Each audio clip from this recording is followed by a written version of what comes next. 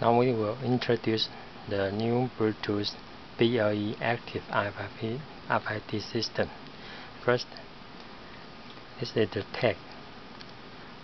Second is the reader. The third is the Wi-Fi gateway. We can plug the reader and the Wi-Fi gateway together, and the data will transmit to the control center via the Wi-Fi. This is the tag. First, we open the case.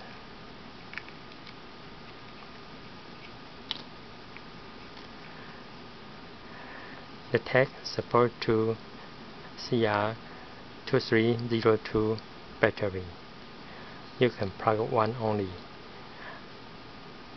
The switch will select the battery power or select micro USB power here, and then we can close the box.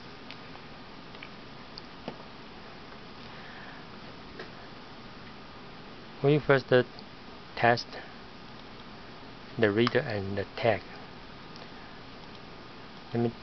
Let's choose the COM port and start. You can see the reader ID here, and this one is the tag ID. This is the battery voltage. This column is the button status.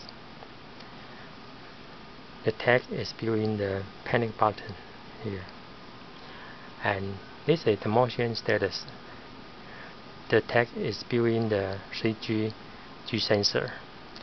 This column is RSSI.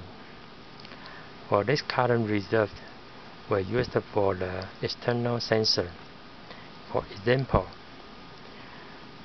this one is the temperature and the humidity sensor, and this is our BLE sensor tag.